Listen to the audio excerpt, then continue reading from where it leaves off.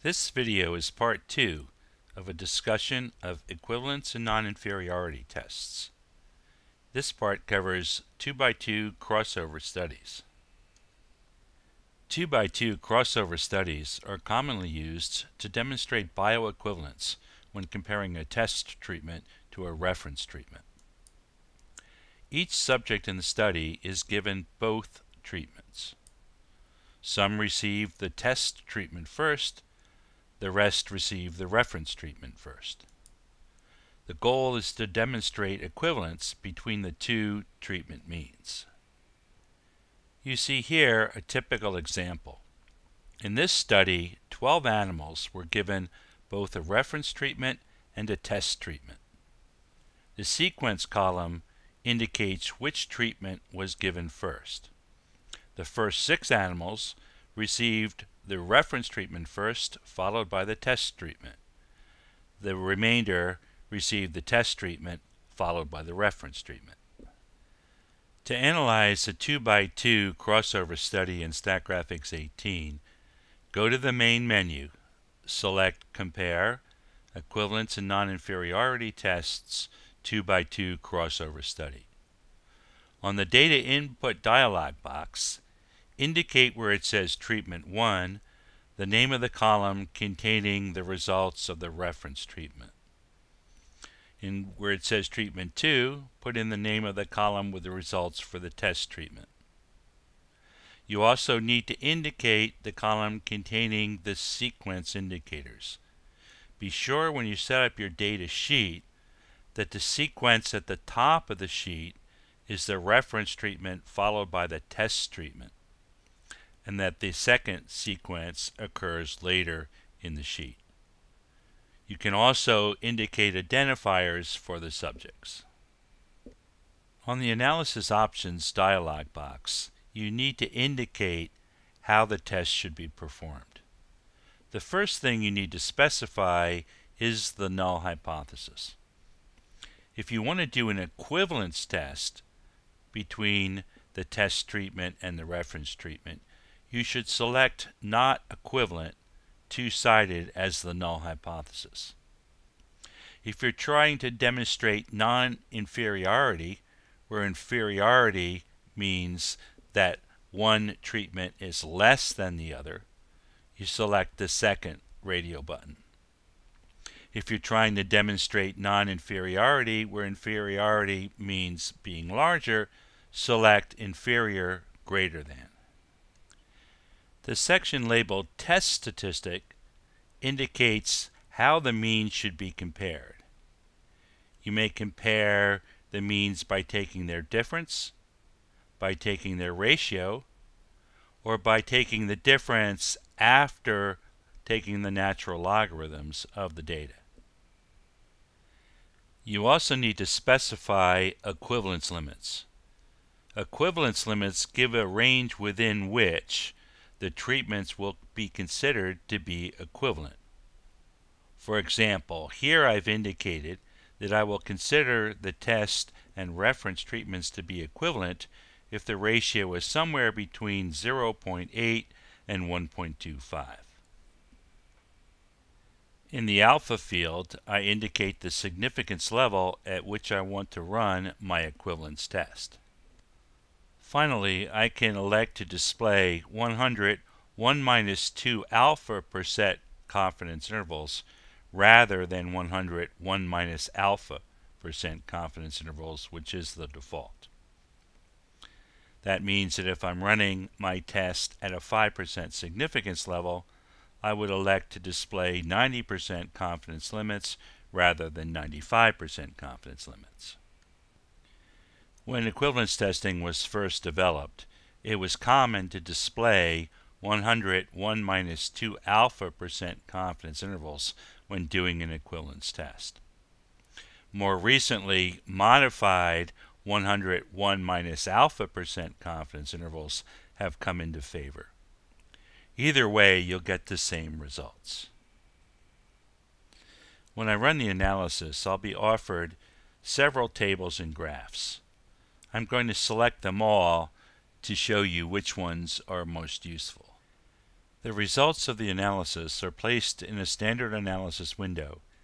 In this case, there's one text pane and 4 graphics panes.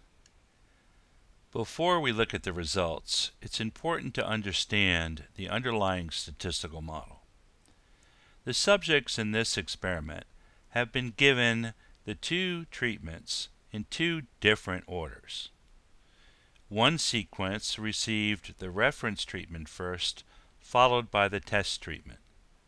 The second sequence received the test treatment first, followed by the reference treatment. For animals that received the reference treatment first, we can express the mean result in period 1 as being equal to a constant plus an effect of the reference treatment plus an effect of period 1. The mean result in period 2 is a constant plus an effect of the test treatment plus an effect of period 2 plus a possible carryover effect due to the fact that they received the reference treatment before they received the test treatment. Likewise, for the animals in the second sequence, the mean in period 1 is a constant plus an effect due to the test treatment plus an effect of period 1. The mean in the second period is a constant plus an effect of the reference treatment plus an effect of period 2 plus an effect, a carryover effect, due to the fact that they received the test treatment before they received the reference treatment. Our primary interest is in the treatment or formulation effects. If these effects are small, we'll be able to declare the test and reference treatments equivalent. If they're large, we won't. The other effects, the period effects and the carryover effects, are nuisance effects. We really wish they weren't there. In particular, the carryover effects can bias the results of our comparison of the test treatment with the reference treatment. The first thing we'll look at then, when we do a 2x2 crossover study, is the output that shows tests for the statistical significance of carryover, treatment, and period effects. For each of these 3 types of effects, there's a t-test that's run and p-values associated with the tests. Small p-values, less than 0.05, would indicate statistically significant effects of the associated type. In this case, all the values are well above 0.05, so there are no significant treatment period or carryover effects in this study. In a balanced study like ours that has the same number of subjects in each of the sequences, it's easy to calculate these effects. The treatment effect is simply the average of the test results minus the average of the reference results. The period effect is the average result in period 2 minus the average result in period 1. The carryover effect is twice the difference between the average result for the TR sequence and the RT sequence.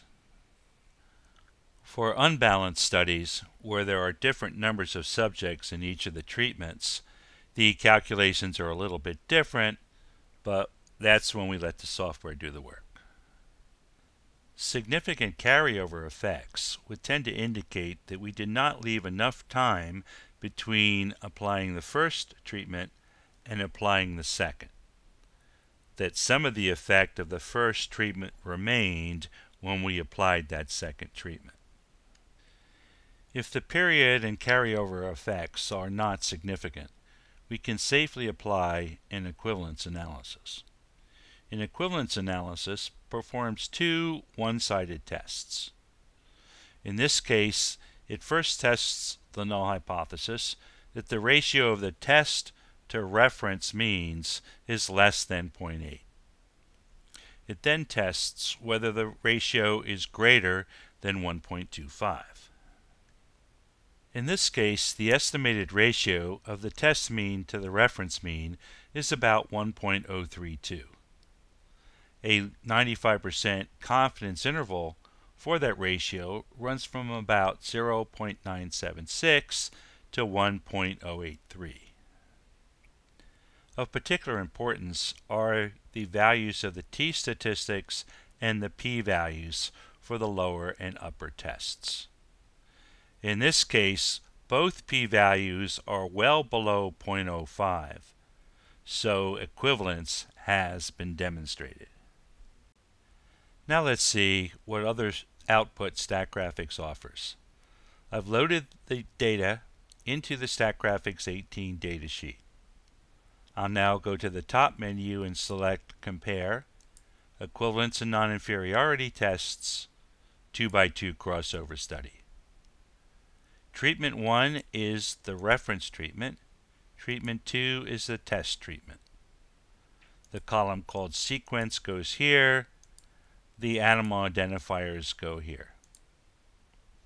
On the Analysis Options dialog box, I'll ask to test the ratio of the means.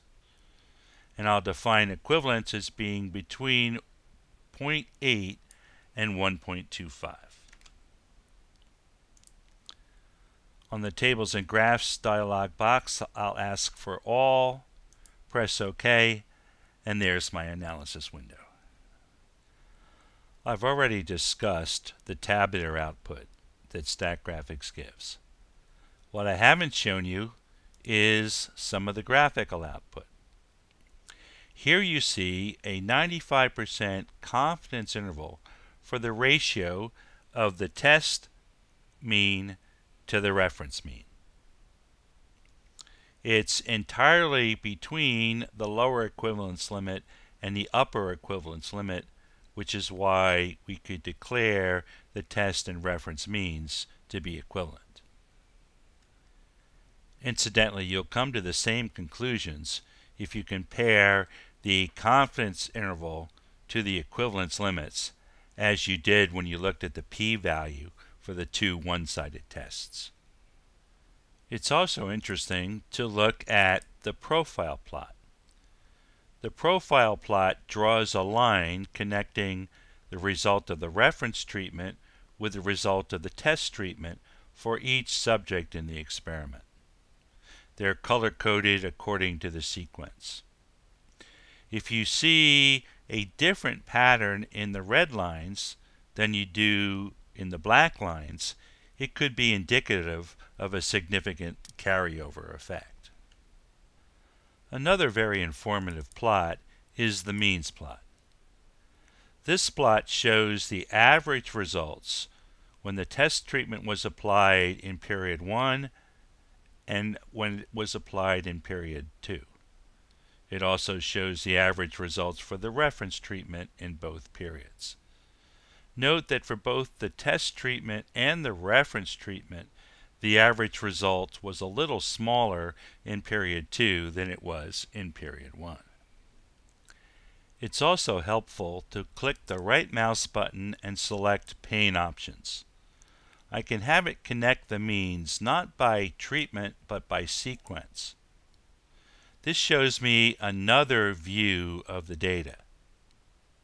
The black line shows the mean results for the reference treatment and the test treatment when the reference treatment was given first. The red line shows the average results when the test treatment was given before the reference treatment. Notice that there's a bigger difference between test and reference when the test treatment was given first. This could be indicative of a carryover effect.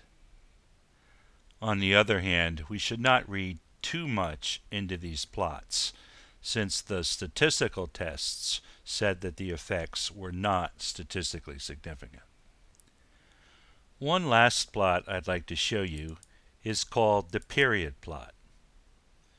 There's a point on this graph corresponding to each of the animals in the study. It shows the response in period 1 and the response in period 2. The main thing you'll notice in this plot is the large variability between the animals. it's actually much larger than any of our estimated effects. Based on this analysis, we would conclude that the test treatment and reference treatment means are equivalent.